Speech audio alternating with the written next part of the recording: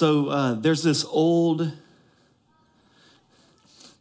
preacher joke, story, illustration. You've probably heard it before, but goodness, I just think it's so good. And it's short. So the story goes that there was a chicken and a pig. You heard this one? All good jokes start with barnyard animals. Some people gave me a hard time for saying so many great things about Aggies last weekend, by the way. So I was going to say this could have been an Aggie joke, but it's not. This is, I got to keep my reputation. Chicken and a pig show up together. They're wanting to name and begin a new breakfast restaurant. They were thinking it'd be a great idea to get together and do this breakfast thing. And they said, well, what would you bring to it? And what would you bring to it? In the midst of the conversation, the chicken says, well, I'm thinking that it should be like an egg restaurant. I'm going to give my egg to it. And he says, pig, what are you going to give? Why don't you want to give some bacon or some sausage? And he says, whoa, clearly this business venture is not going to work very well. And he said, what do you mean? What do you mean? He says, well, Mr. Chicken, all you're going to do is make a deposit for breakfast. I'm going to be giving my life. Make sense? Chicken's just laying eggs. He got more where that came from. Pig, bacon, sausage. It's going to cost everything that I have. I look at the life of our church this way.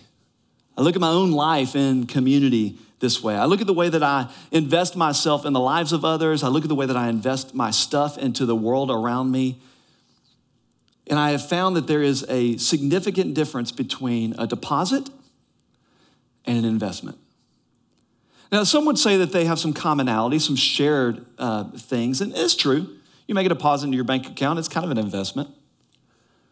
But what I want to draw out today is the distinct differences that I have found between depositing, kind of making that drop, and investing.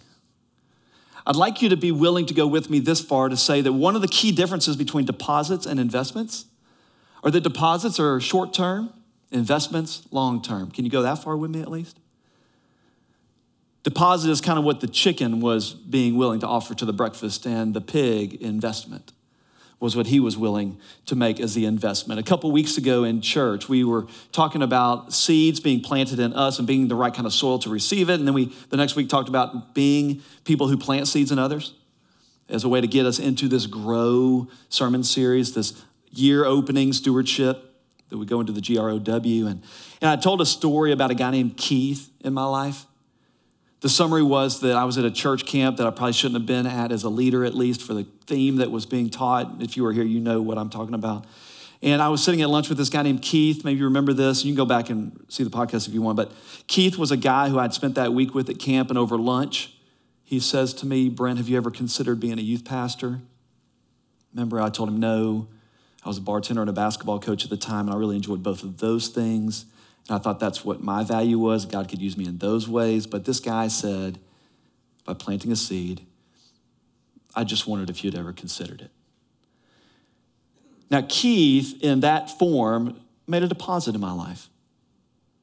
And I don't underestimate the value of that deposit that he made in my life, because as the rest of the story would unfold, it was that deposit, it was that seed that he planted that ended up being a seed from another and a seed from another until someone was willing to walk with me as the seed began to grow, who would walk with me and water the seed that had been planted by someone else.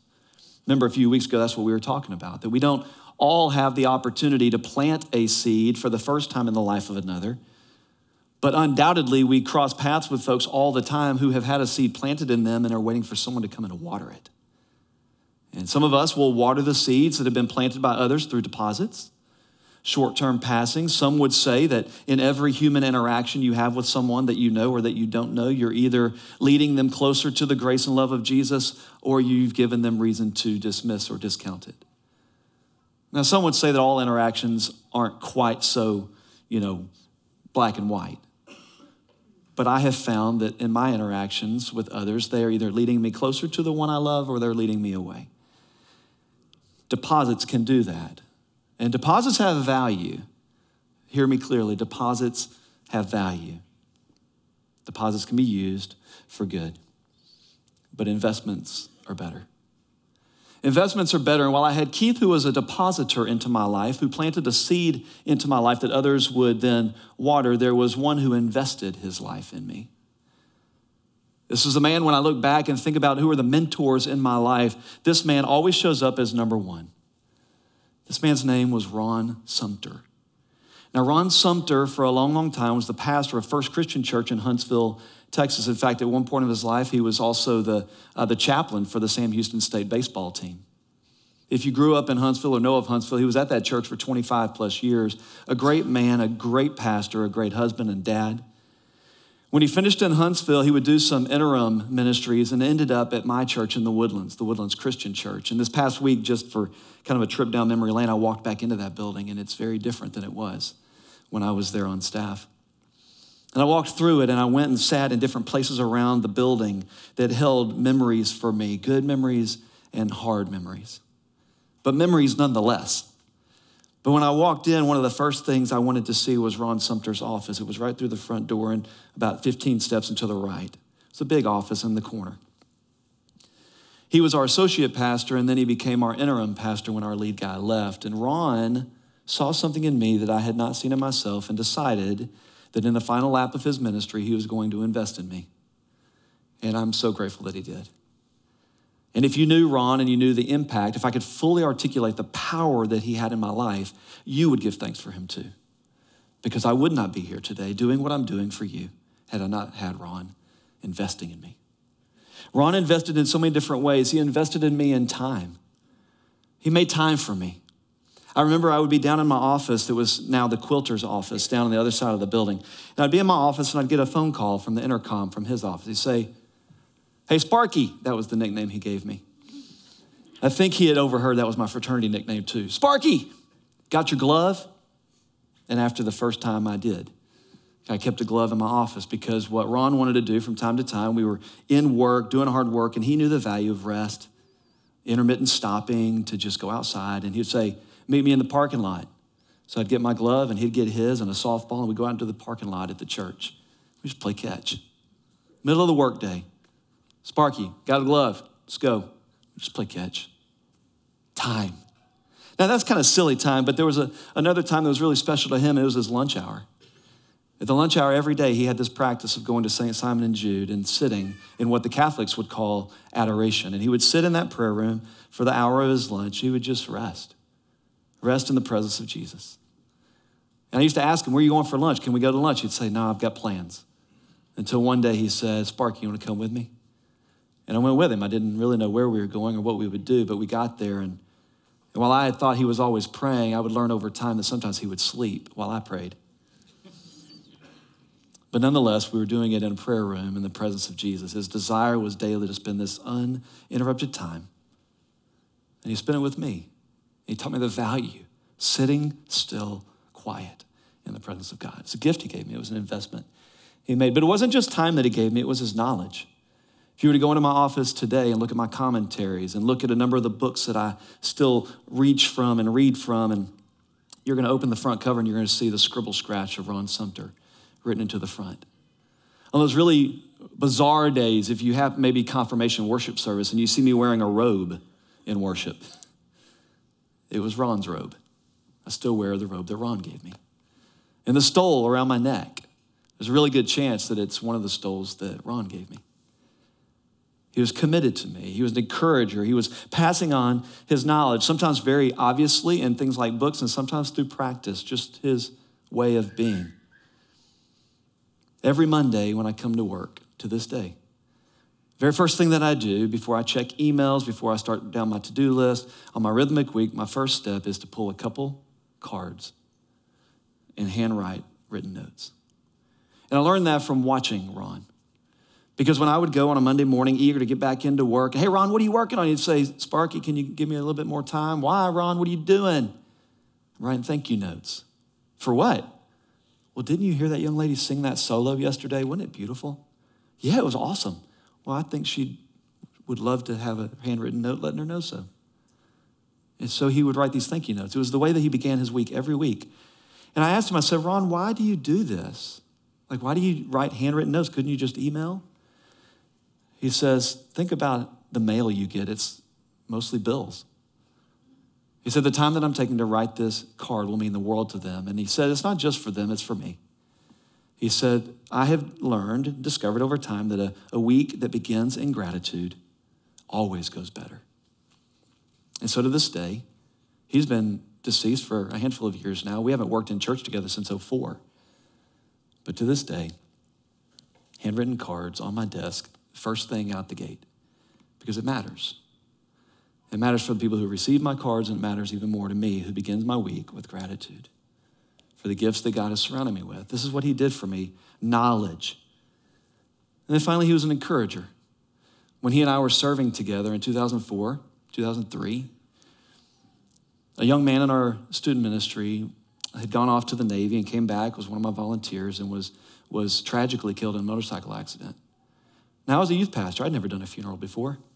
And I went to Ron. I said, Ron, what can I do to help you with the funeral? He says, you can do the funeral.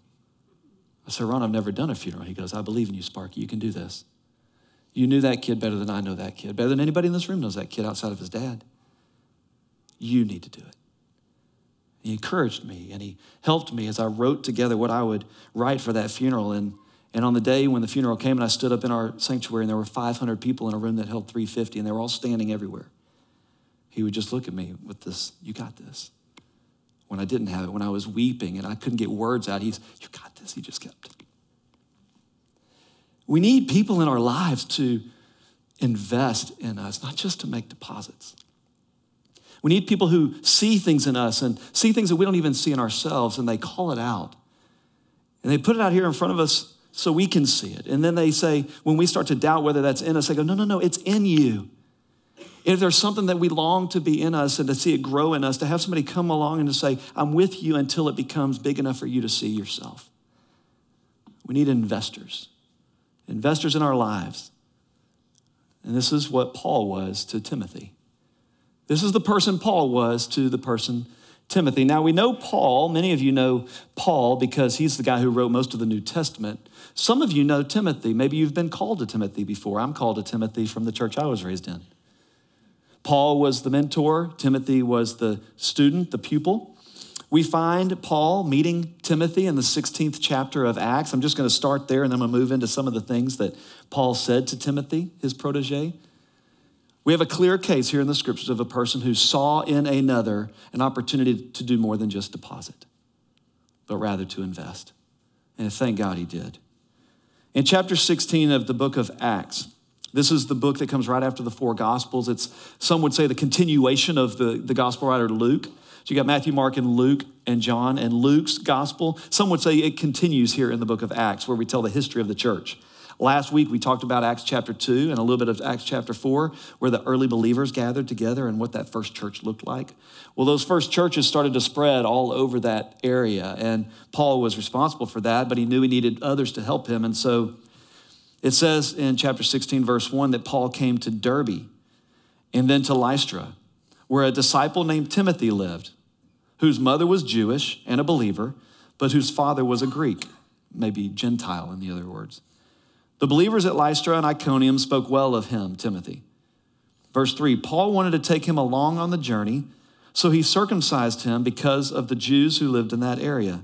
For they all knew that his father was a Greek. It was important. You had to become, in this moment, you had to become a Jew first before you could become a Christian, and so Gentiles had to be circumcised. If you don't know what circumcision is, Google it. It's not a good sermon.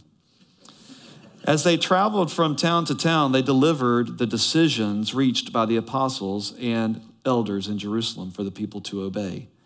So the churches were strengthened in the faith, and they grew daily in numbers. Sounds kind of like Acts 2 and 4. People who gathered around the word of God, who listened to his teachings, who shared, who sold stuff so they could all be one together. This church would grow, and as it says even here in chapter 16, 14 chapters later, the churches were strengthened in the faith, and they grew daily in numbers. Every day they just kept growing.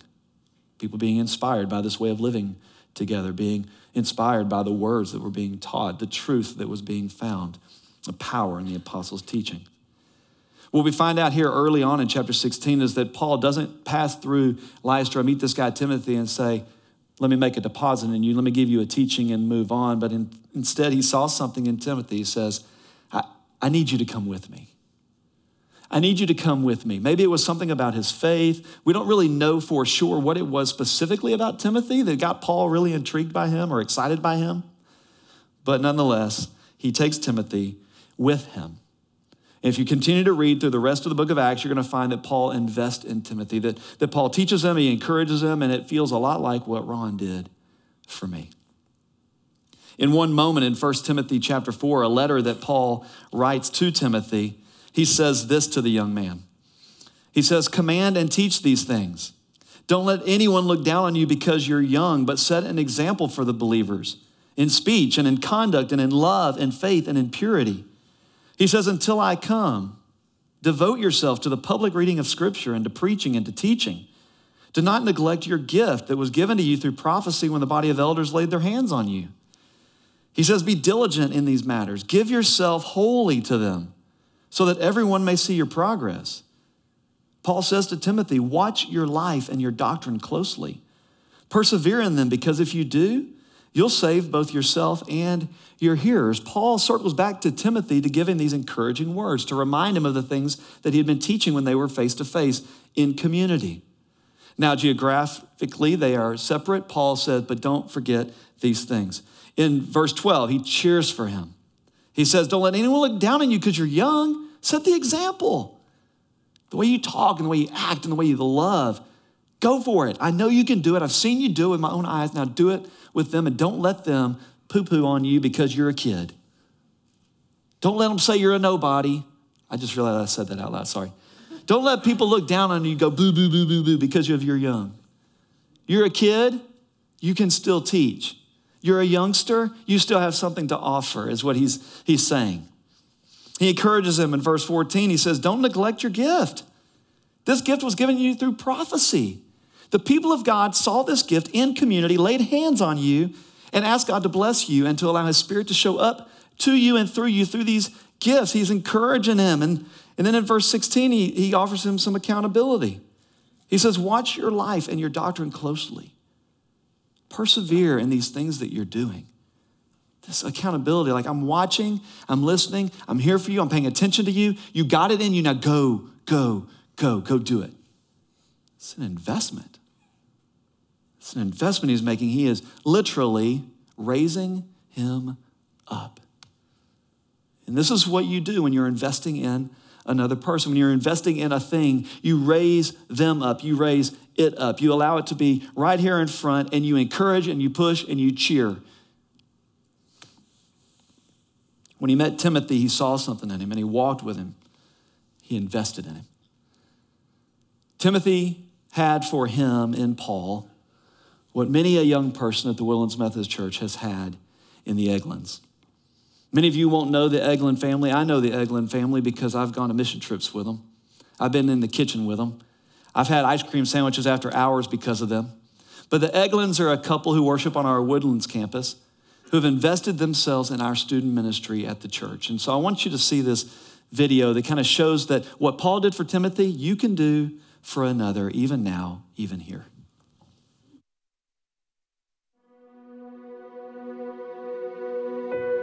There was a sign up. I put my name down and I was going to help with girls. I have 3 boys at home and I thought it was going to be fun. It was only a 1-year thing. Boy, was I wrong. Saw what she was doing and all the fun that she was having. I'm like, well, hey, I kind of want to be part of that. Now I'm been a small group leader for the senior guys now. I started when they were freshmen. When you go to an event that Rebel Base puts on, God is in that room. And I feel like I look around and I'm like, we're the only adults that are witnessing how awesome this is. And how I remember telling Mark Swayze, we need more people in here to witness God move. And I don't think I would have seen it as much as I had if I hadn't been with students that just are free to do whatever in worship. They raise their hands. They don't care who's around them. They just worship in a way that you don't see. I think a lot of them, they just want somebody to listen to them. Just for them to know that somebody's going to be there for them. They're going to listen. They're not going to judge me. Just getting to hang out with them, hearing their stories, just learning about them and trying try to help them stay on the right path. I think that it takes a lot of people who invest in your children to make sure they stay on the right path, that they love God, that they love others. There's a lot of times where there's some heavy stuff that goes on with some of the students. And to me, I can't imagine not having Fred to talk about it, to pray about it. She has a better perspective on things that they're going through, and maybe some advice to give to me as to what to tell them or how to deal with it. You know, she's dealing with girls, so I'm just like, hey, this is, I mean, I do what I can. Cookies always make everything better. My original girls, the OGs, I'll call them, I will get phone calls every once in a while. Hey, this is going on. I really need you to pray for me. I know they're reaching out to me for a reason, right? They know that I'm always going to be there, like no matter what. I'm always going to be there. When they went off to college, I lost a bunch of kids. They're so fun. I love teenagers. They're just unique individuals. It's the best thing I've done.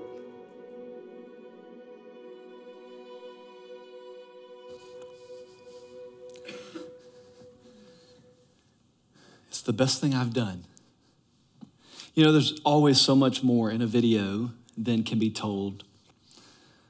But I was reminded this morning that one of the young ladies who was in her OG group is our very own Connie Wilson. Everett, our sound guy, his wife. She was one of the OGs.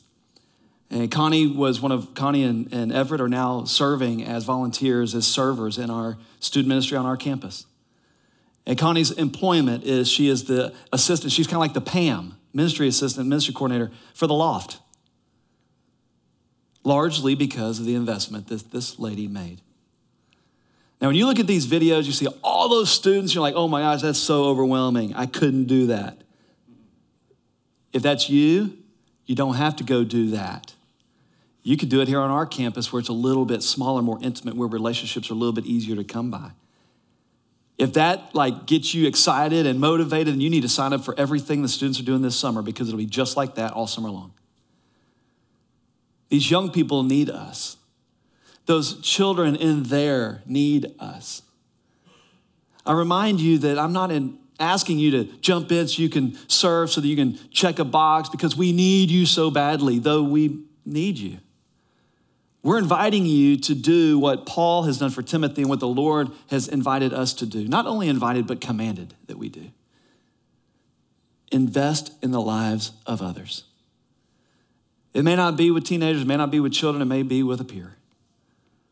So how do we start? I don't know how to do this with other people. Investing in other people is a little scary to me. What if they didn't like me? What if they said I didn't have anything to offer? Well, then let me just talk to some of you in the room who have people living in your home who are waiting for this. You see, Paul didn't start from scratch with Timothy. Paul knew something else about Timothy. He says it, if you just turn one page, at least in my Bible, you get to 2 Timothy. And in the second letter that Paul writes to Timothy, he says this. He says, Paul, an apostle of Christ Jesus, by the will of God, in keeping with the promise of life in Christ Jesus, to Timothy, my dear son. And Timothy was not Paul's son, literally, but this is the way Paul looked upon him. Grace and mercy and peace from the Lord, from God the Father and Christ our Lord. But then he says this. He says, I thank God whom I serve, as my ancestors did, with a clear conscience. As night and day I constantly remember you in my prayers. Recalling your tears, I long to see you so that I may be filled with joy. And then this moment. I'm reminded of your sincere faith, which first lived in your grandmother Lois and in your mother Eunice. And I am persuaded now lives also in you. You see, Paul didn't start this whole thing. In reality, Paul was kind of watering seeds that were planted by someone else. Planted by grandma. Planted by mom. And as Paul says, he believes is now in Timothy. If you have children in your home, you have no excuse. You have no excuse not to take this investment thing seriously. You have no opportunity to do anything but invest in the lives of those who are in your home. It's your responsibility. I have people come to me oftentimes and they'll say, Pastor, wouldn't it be great if our church had a children's ministry that was separate from us so that we could just worship and our kids could do what kids do? And Pastor, are we ever going to have a church where the teenagers just go to their own room and do their own thing while we adults worship? Nope. It's not in the vision. It's not our plan. We know from experience, sociologists have studied this for years. We know that kids learn to love Jesus because they see you loving Jesus, not because some stranger told them they should do it. It's your responsibility to raise your children in the way of Jesus. It's your responsibility, it's not mine. You have them 7 days a week, we get them for an hour. We can't teach them enough in an hour. You live your life in front of them. Had someone reach out just this morning, coming to worship with you in your church. What do you have for children? I was so pleased to be able to say we have a great thing for children. Our children's church is awesome. And we're also going to give you the gift of getting to stand next to your child and show them how to worship the Lord. We're also going to give you an opportunity to watch them with a smile on their face that can't wait to come and give their offering. We're going to allow your children to bring out the very best in you, to remind you of your responsibility to them, that they never lose the joy that they're experiencing now. If you want your children to follow Jesus, you have to follow Jesus. And part of my responsibility is to you, to invest in you. And it's your responsibility and your opportunity to invest in the people beside you. But it starts in your own home. You know Proverbs 22:8. If you raise a child in the way they should go, they won't flee far from it. That could be taken figuratively. If we raise each other's children in the way they should go, they won't flee far from it. And that's what kind of keeps our church focused on this family ministry. But specifically and intentionally, what the Solomon, the proverb writer, was saying was, no. The kids in your house, if you will take the time to not just make random deposits when you happen to think of it, but would you would invest yourself in their faith development. You would invest in the prayers that you pray with them every day. You would invest yourself creating priorities that are Jesus first, world second. If you would invest yourself into acknowledging and recognizing what they're doing on their phones, what's leading them closer to Jesus and what's taking them farther from Jesus and from what Jesus says about them, you're investing time and energy into this generation. You have no way out of this. It's your job. It's the most treasured, sacred opportunity you've been given. And it's yours. But we're here to join you. We're here to help you. We're here to support you. And that's why we have a children's ministry, and that's why we have a student ministry. And if you're trying to figure out what's going on in the lives of teenagers, you go to Thomas Lake over here, you go to Ellen Bailey, and you say, what's going on? Or you come here on a Sunday night or a Wednesday night, and you talk to our other servers that are here serving alongside, Aaron Mares and the Everett and Connie Wilson and others. And you say, how do we love our teenager better? They can show you. They can teach you. But we do this all together. But first, it starts in your home. I want to give you a couple other pointers real quick as we wrap to a close. I was thinking a lot about our role as investing in the lives of others, but before you can invest faithfully and well in others, you got to think about who's investing in me. Who am I taking my lead from? And I had this thought as I was out on a long run yesterday, other than just when is this going to be over? I had this other thought when I was running. And it was this word from the Lord that said, Brent, who's pouring into you? Who are you following? Who are you setting as your example? Who are the people that you're trying to learn from and be encouraged by? And I felt this word come to me that said, you need to remind the people, if the people they're following, if the person they're trying to become more like isn't also trying to become like Jesus, they need to stop now and find someone else to follow. I thought, man, I don't know, is that going to speak to anyone? And the Lord came back and said, there are people in your room who are trying to be like their boss. They see a successful boss, I'm going to be like my boss, and I'll get to be successful like my boss. The Lord wants me to tell you that if your boss is not following Jesus, you're following the wrong leader. You may end up with all the stuff that he has or she has, but you will not become any closer to the person that God's created you to be. You will not fulfill life to the full the way God's intended for you to experience life to the full. If you're following someone who's not following after Jesus, I was encouraged by the Lord. He just kept saying, and say to the men and the women, say to all of them in the room, and say to the teenagers in the room too, if you have a social media following, if you're following someone in particular on social media, you can't wait to read what they say next. You can't wait to see what they do next. You can't wait to see what they wear next. You can't wait to see what they buy next. You can't wait. You become their little groupie. If they're not chasing Jesus, if they're not learning from Jesus, if they're not leading you towards Jesus, cancel them from your group. They're not worth following. You're going to end up where they are, empty and alone. If they're not following after Jesus, they're not worth following. And we need to take a moment to think about who are we following, who are the people we long to be like. If they're not longing to be like Jesus, you do no longer need to long to be like them. It's dead end. And then finally, to wrap, just in brief, I just want to remind you that in the life of our church, that investing is more than just our time. Deposits, investments, it's more than time. And as you came in this morning, you saw in your bulletin, I don't even have one in my hand, but I loosely know what they say. There was an envelope in there. And the envelope that's inside your bulletin, it reminds us that as a church, not only are we looking to become people who make more than deposits in the lives of others, that we truly invest ourselves in the lives of others, we also recognize that as members of this church, and again, right now I'm talking to the family, that as family, if we want this to be the kind of place where young people learn to follow Jesus because of the examples of those around them, where young people are given opportunities to serve because that's what Jesus did, if we want to continue to be that kind of a place, continue to have staff members who invest in us, have ministries and programs that allow us to become the best versions of ourselves, the person that God created us to be, it takes investment of more than just our time and our energy. It takes the investment of our resources. And today is the first of a couple Sundays where we're going to remind you of this. To remind you that if you said yes to joining this church family, if you said yes to wanting to be a part of this family, you said yes to more than just showing up to worship. And I can celebrate that we as a church model that we are more than just a gathering of people who showed up for worship to see what we could get out of this instead of what we could give to it. Every Sunday, I watch people serve. Every month, I see the budget. I see the money in and money out, and we're always in the black. That's you. That's your faithfulness. And so today, I just simply want to give you space. I'm going to offer a word of prayer in a moment, and the band's going to come up for our last song. But I want to invite you to consider the way I'm living life amongst these people. I want you to think about it in two ways. You think about it first in the way of, am I offering deposits to the people around me, or am I investing in the people around me? Who am I investing in?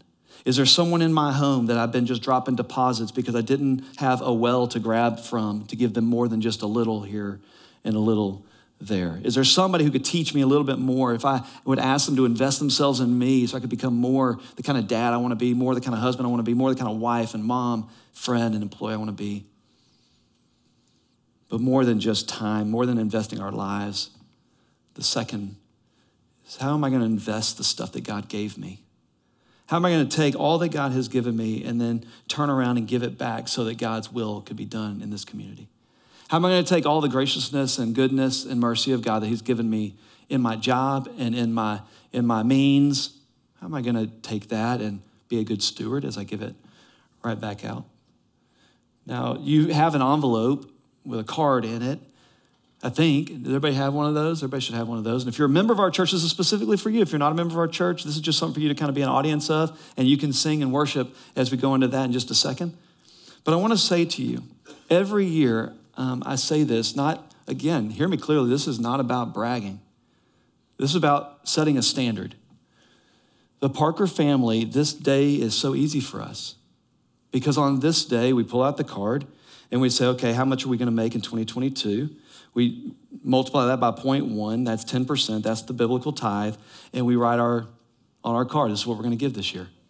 10% of everything we make, we're just going to write it out and give it right back to the church because this is what we believe the Bible teaches. Now, I've been leading churches for a long time, this one now for 6, and I've been a part of churches for 20 plus years, and I know that sort of the standard family gives about 3% of their income. And I'm not saying that that's a bad thing. There's a sacrifice there. You give 3% of anything, it's a sacrifice. I just want to remind you that God gave you all of it. He gave everything to you. You didn't earn any of it. And if you think you earned it, please make an appointment with me so I can prove you otherwise. Please make an appointment with me. Please. Don't go home saying that pastor's full of it. He doesn't know what he's talking about. The Lord didn't give us all this. I worked hard for my money. Please make an appointment with me. We will have not been formed into the likeness of Christ until we come to this place recognizing that everything, even the breath we breathe, came as a gift. Nothing we did to earn anything we got. You have received stuff you didn't deserve, and now you've been asked to be a good steward of it. The gifts that you've been given, use those and work hard. Absolutely. Use the gift that God gave you of hard work, the ability to use your hands, the ability to use your feet. Not everybody has those abilities. The ability to use your brain, not everybody has those abilities. Some of you would say, yeah, I know that's right. But whatever you have, in you, out you, God gave it to you. And I think it's a pretty stinking good deal that God says, I'm going to give it all to you, and you get to decide how much you're going to give back to bringing the kingdom to this earth. You get to decide. That's a pretty great privilege we've been given. But I'm going to say it's a pretty good deal to get to keep 90%. You take that business deal every day of the week. That's the deal that God's given us. I give it all, and you just give a little bit, like 10%. That's like less than what the government asks. Put things in perspective, seriously.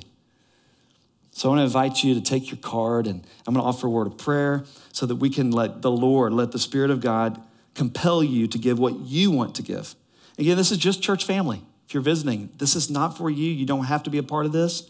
And quite honestly, we don't necessarily need you to give. The church family has been doing a great job for 6 years, and we'll do good again. We always do. But let's pray as we consider what God might be calling us towards. God, you have given us everything. Everything. You've given us this life. You've given us the loved ones in our lives. You've given us the breath we breathe and the food we will eat. You've given us this church family. You're just a giver. You just keep giving and giving and giving. You gave us that last paycheck. And you gave us the breath we're breathing right now. You just give. You're a giver. God, first we thank you that you are such a kind and generous God that you would surround us with people who can call out the best in us. People who plant seeds of goodness and mercy in us. People who show up and tell us about you. People who come alongside of us and encourage us and uplift us and remind us how to live as people created by you. Who sit with us when times are tough, who cheer with us when times are great. This community that you've given us. God, first, I thank you. I thank you that you send people into my own life and the lives of these people that just simply drop a deposit. They're short-term givers in our lives, and man, we receive those with gratitude. Give you thanks for that just passing moment when someone dropped a gift on us, just a deposit. But God, if we think a little harder, a little longer, we have someone come to mind that invested their lives in us, would not give up on us. They walked with us for a long, long time. They called out the best parts of us. They cheered for us when the world was booing us. They lifted us up when others were trying to push us aside. They were compassionate and encouraging. We give you thanks for them. And knowing how good it felt to be on the receiving end of that, God, I pray that you would bring to us the face of one, the life of one that you may be calling us to invest in. It may be an investment in the people that are under our roof. It may be an investment in our grandchildren who share our last name. It might be to invest in a younger coworker who may be going their own way, and it's not a way that's going to lead to life to the full. Maybe we have an employee or a coworker, a peer who needs this encouragement, this investment of our lives. And God, we know that it takes our resources. There's a reason, Jesus, you talked about money more than you talked about anything else. It's because you knew that where our priorities lie, and all we had to do was go to our calendar and our bank account. We'd see exactly what's most important to us. And so God, I pray right now in this moment that you would remind us, you would encourage us in the way that we look at the stuff you've given us. That you would make it very plain that you've given us everything, and all you're asking for is a little bit back. That we would share the way the first Christians did so that all would have everything they need. God, we thank you for this opportunity to participate in your kingdom coming to earth. And we offer just our little bit. We know it's not much, but it's all we have. And we give it to you in Jesus' name.